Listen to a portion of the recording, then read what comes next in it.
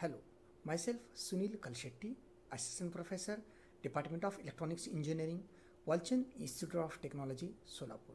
Today, I am going to explain the depletion type MOSFET. Learning outcome.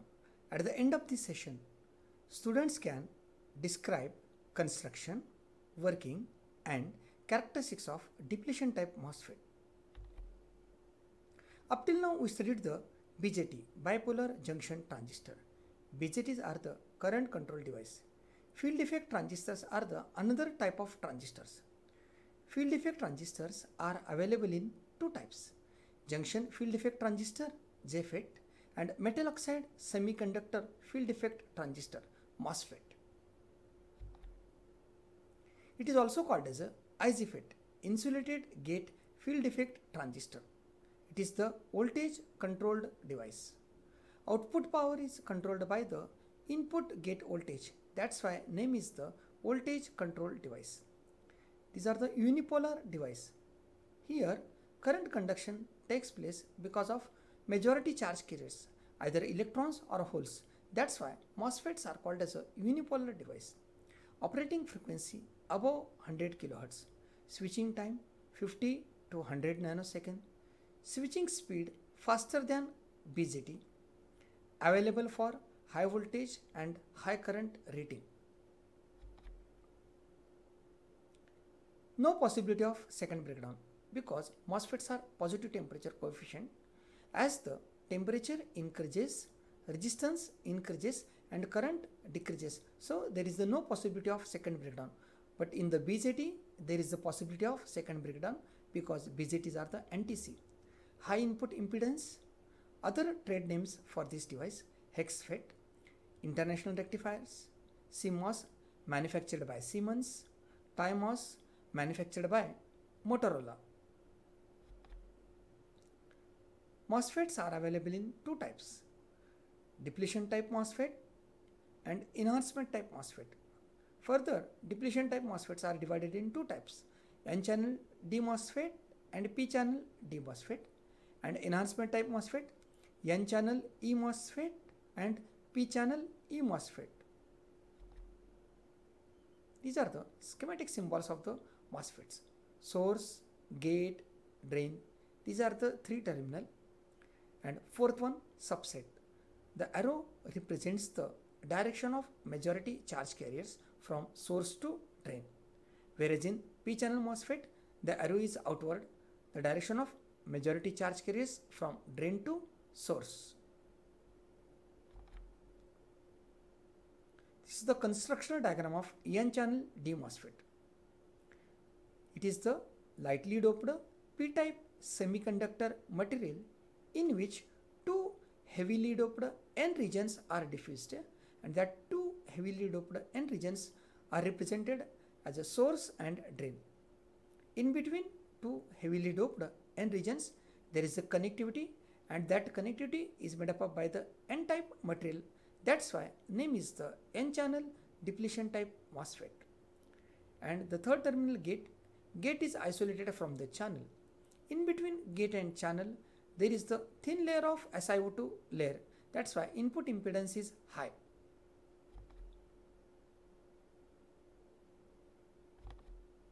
Why the name is MOSFET? Metal oxide semiconductor field effect transistor. M, metal, source, gate and drain are connected through the metallic contact to the body. O for oxide layer. The gate is isolated from the channel. In between gate and channel, there is the thin layer of SiO2 layer. And by varying the gate potential, the conductivity of the channel changes, and as the conductivity changes, according to that the electric field is developed across the channel, and that developed electric field controls the output power. That's why name is the metal oxide semiconductor field effect transistor. This is the basic structure of P-channel D-type MOSFET. The construction is like this. It is the lightly doped N-type semiconductor material in which two heavily doped P regions are diffused, and that two heavily doped P regions are represented as a drain and source. In between two P region there is the connectivity, and that connectivity is made up by using the P-type material. That's why name is the P-channel D-type MOSFET. Why input impedance of MOSFET is very high? In the MOSFET, gate is isolated from the channel. In between gate and channel, there is the thin layer of oxide layer. There is no direct electrical connection in between the gate and channel. That's why input impedance is very high. Generally, the input impedance is in the range of 1 mega ohm.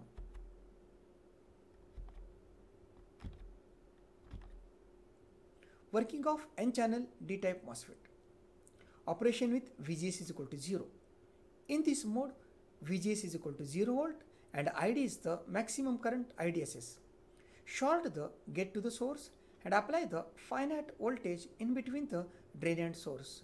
So, because of 0 volt VGS, the electrons starts flowing from the source to drain. So, effect of this, the current starts flowing from the drain to source.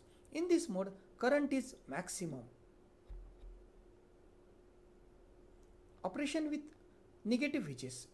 In this mode, VGS is negative, that is VGS is less than 0 and ID is less than maximum current. Because of negative gate potential, the electrons from the channel repelled away from the oxide layer. And whenever the electrons are repelled, they leave behind the positive immobile ion. Effect of this, depletion layer is created below the oxide layer. At the same time, the holes from the P region try to attract towards the gate potential, but they cannot reach up to the gate. They recombine with electrons. So, effect of this, the number of electrons are reduces and the rate of change of current is reduces and the current is reduces. At the specific value of VDS, the width of channel becomes minimum and through which high density charge carriers flows through the device. The voltage at that point is called as a pinch off voltage. And after that, the MOSFET enters in the pinch off region or saturation region.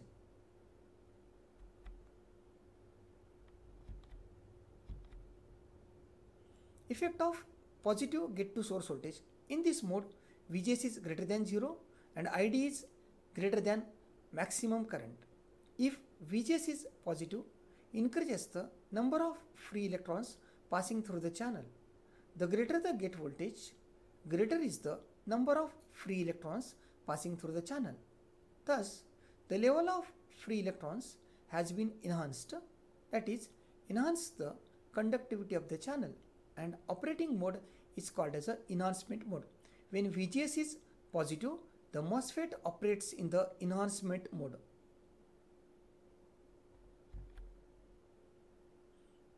Drain characteristics of N-channel D MOSFET.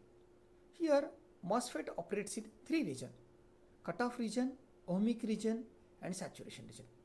In the cutoff region, VGS is sufficiently negative, so effect of this, the current remains 0 and a MOSFET remains in the off state. If you want to use the MOSFET as an open switch, it must operate in the cutoff region. Ohmic region. In this region, if there is small change in the VDS, there is a large change in drain current. The MOSFET offers the constant resistance region and it obeys the Ohm's law. That's why name is the ohmic region. If you want to use the MOSFET as a closed switch, it must operate in the ohmic region. And once the input crosses the pinch off voltage, the MOSFET operates in the pinch off region or saturation region. In this region, the current remains constant. If you want to use the MOSFET for the amplification purpose, it must operate in the saturation region. These are the different operating regions of the MOSFET.